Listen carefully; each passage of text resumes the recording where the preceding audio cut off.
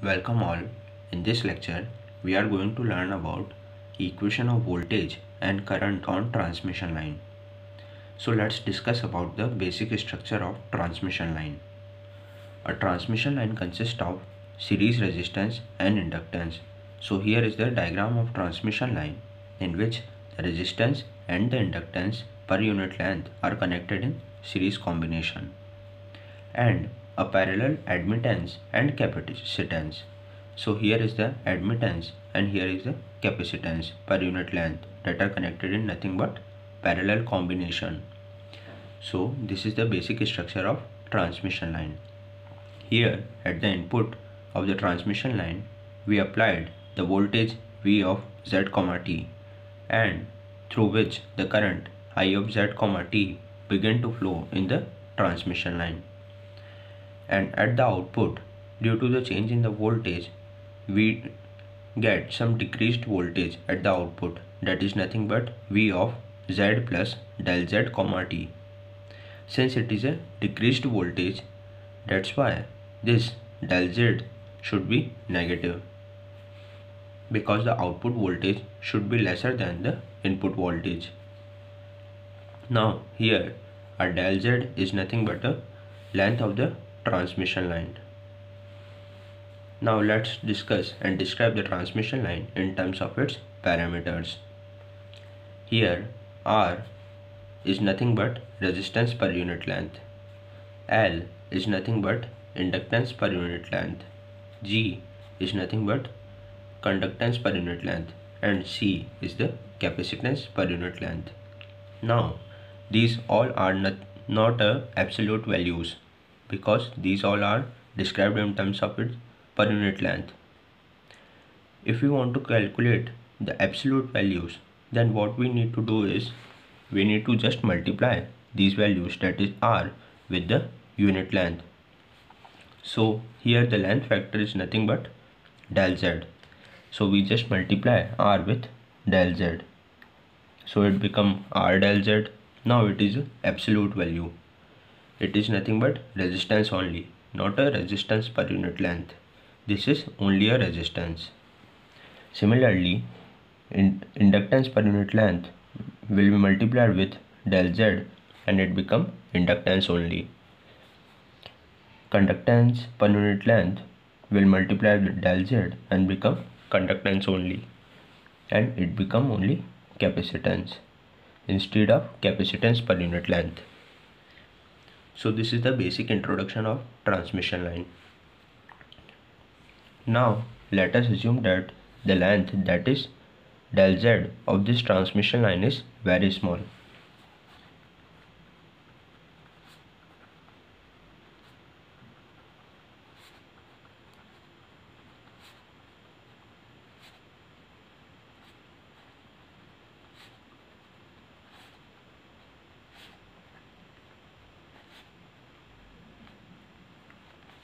So the length is very small. Now we have to apply KVL, that is Kirchhoff voltage law, in the above figure between the potential, that is V of Z, T, and V of Z plus del Z, T. So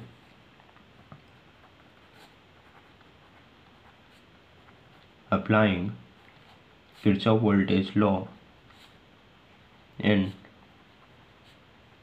above figure, we get, see, these are the two potential between which we are applying the Kirchhoff voltage law. So its output will become V of Z, T. This is V of Z, T, and this is R del Z, which is being multiplied with this current which flows into this resistor. So it becomes R del Z I of Z, T. Now this current also being flown into this inductor, so it can be written as L del Z del over del T of I of Z, T. This is the basic form in which the inductance can be written. Also here we are applying Kirchhoff voltage law between two voltage. So this voltage is remaining now. So we write equals to V of Z plus del Z comma T. Now if we rearrange it, then it will become V of Z comma T minus R del Z I of Z comma T minus L del Z del over del T of I of Z comma T. We take this term in LHS, so it will become negative of V of Z plus del Z comma T equals to 0. So here is the equation that we evaluated. Now we take this term in the RHS and this term in the RHS.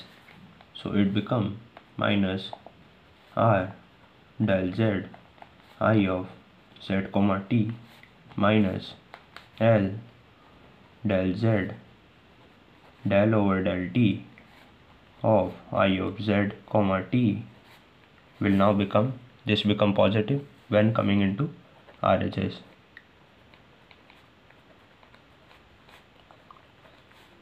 Minus V of Z comma T. Now we take del Z common.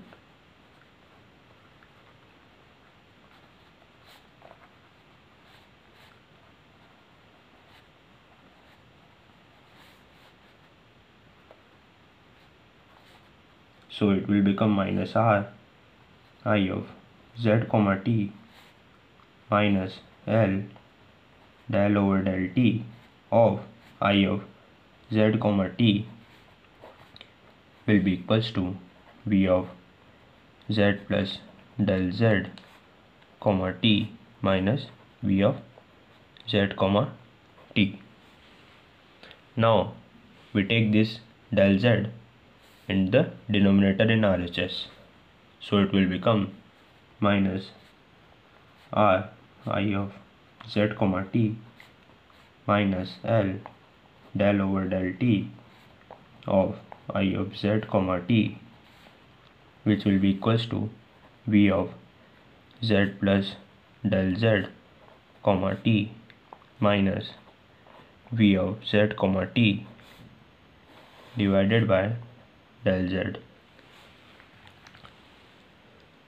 Since we discussed that the length, that is del Z, is very small, so we apply the limit. Since del Z is very small, so apply limit del Z tends to 0.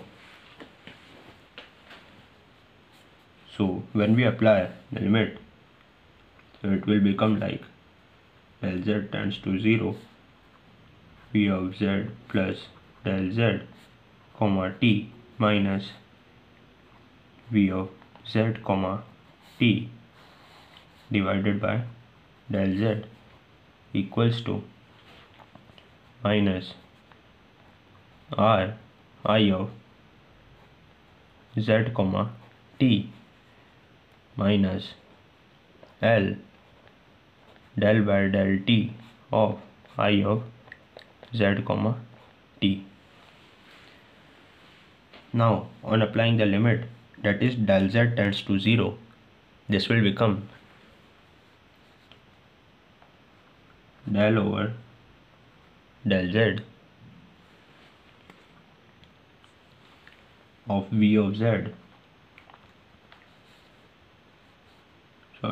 V of Z comma T will be equals to minus R into I of Z comma T minus L.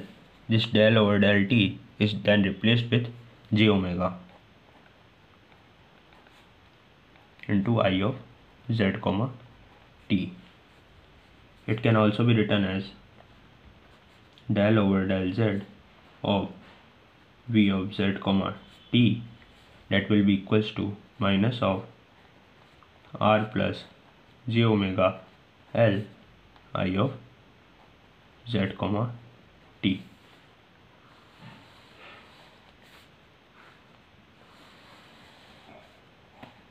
So this is the equation number 1.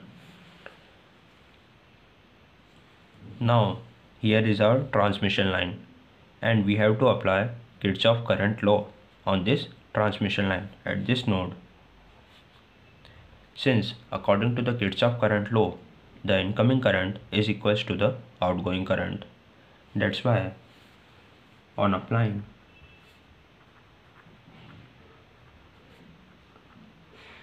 KCL, we get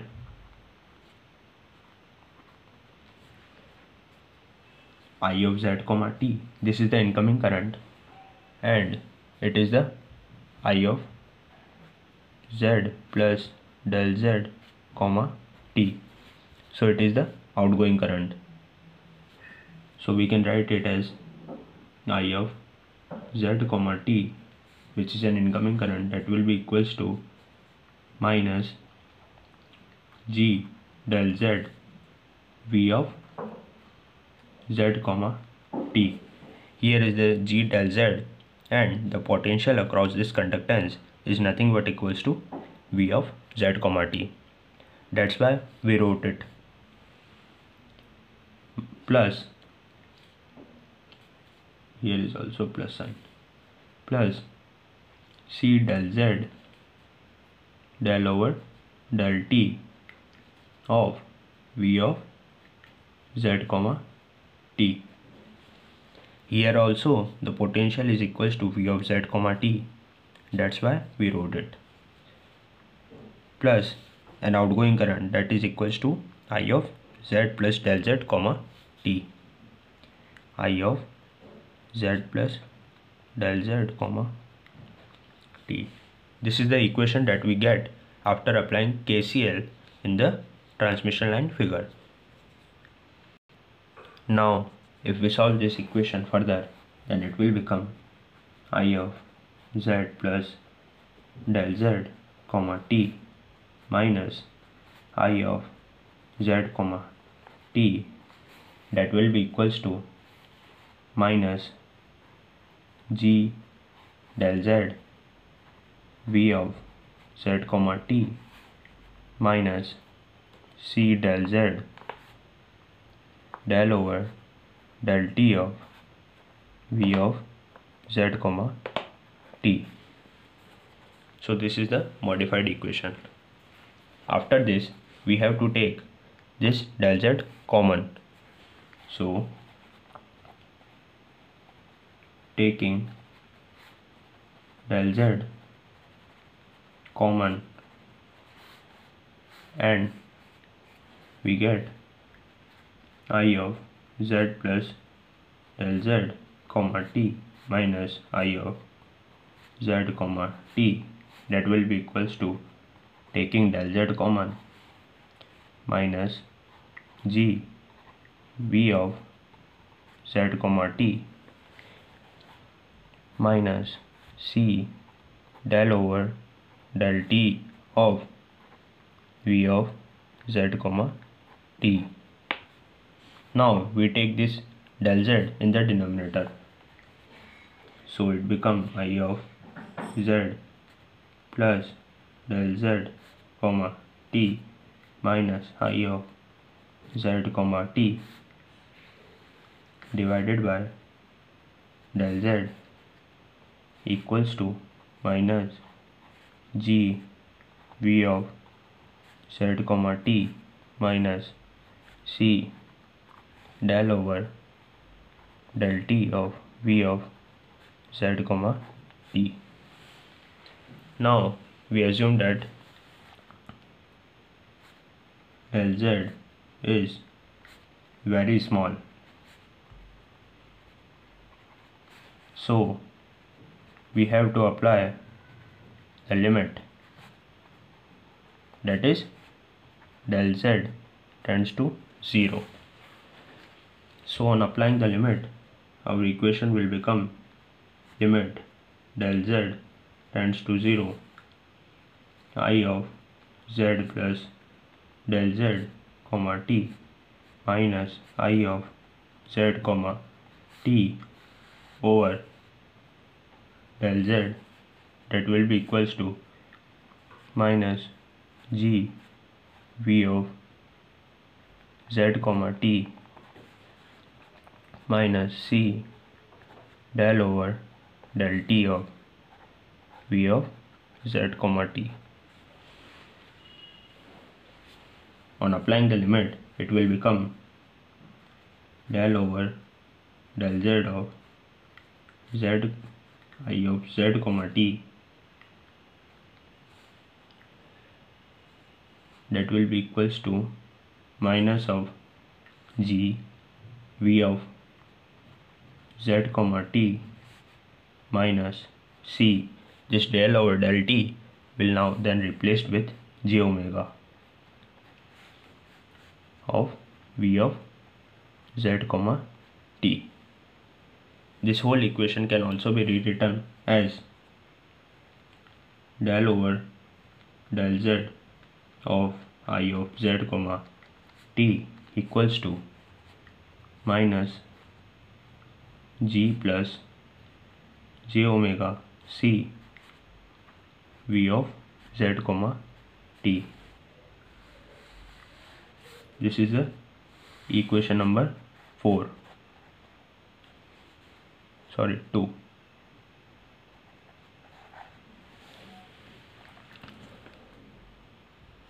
So here are both the two equations that we derived, that is equation number 2 and the equation number 1.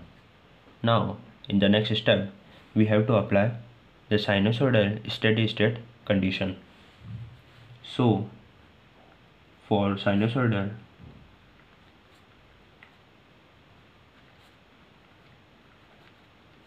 steady state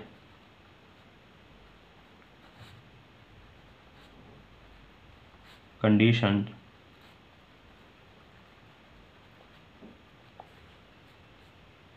applied on equation number 1 and equation number 2, we get, from equation number 1 we get d by dz of v of z equals to minus r plus j omega l I of z.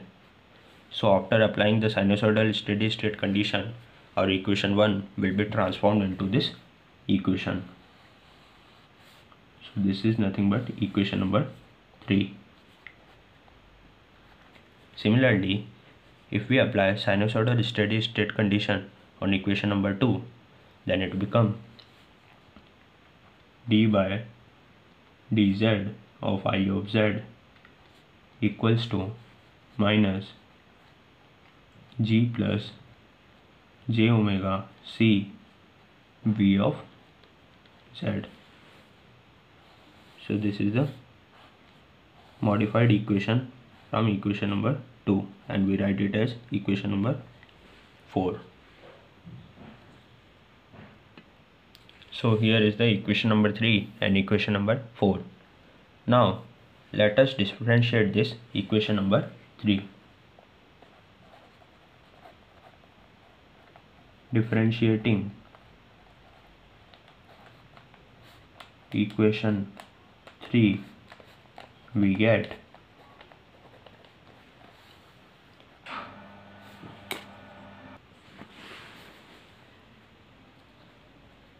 d2v by dz square of z will be equals to minus r plus j omega l d by dz of I of z. Now let's substitute the value of d by dz of I of z from the equation number 4. Substituting the value of d by dz of I of z from equation 4. We get d2 by dz square of v of z equals to minus r plus j omega L. Now this whole term will be replaced with minus g plus j omega c into v of z. d2v by dz square of v of z equals to this minus, and minus will get multiplied and become positive. R plus j omega L g plus j omega c into v of z. This is the simplified equation. Now let us assume that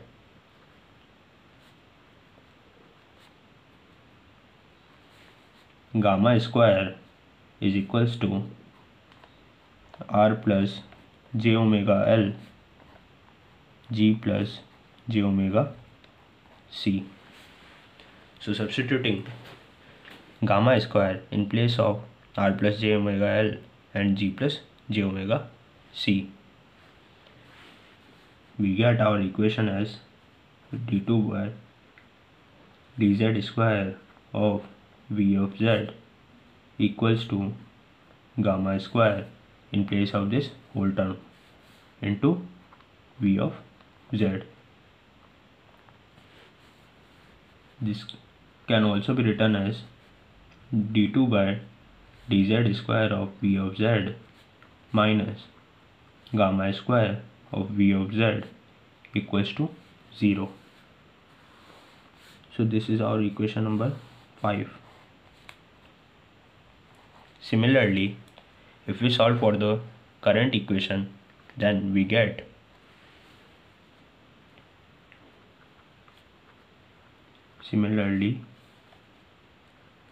d2 by dz square of I of z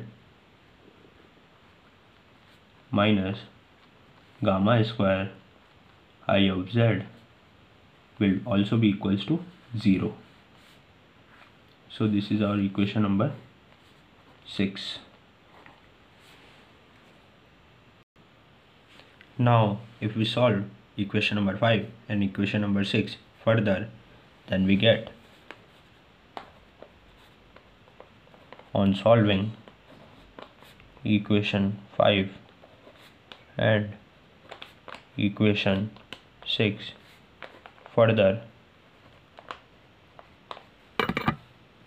we get v of z equals to v naught plus e to the power minus gamma z plus v naught minus e to the power plus gamma z from equation number 5th.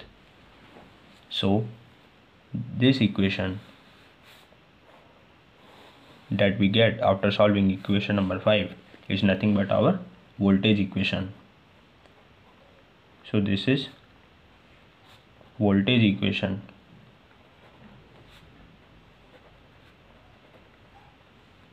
of transmission line. And if we solve equation number 6 further, then we get I of z equals to I naught plus e to the power minus gamma z plus I naught minus e to the power plus gamma z. So this is our current equation of transmission line.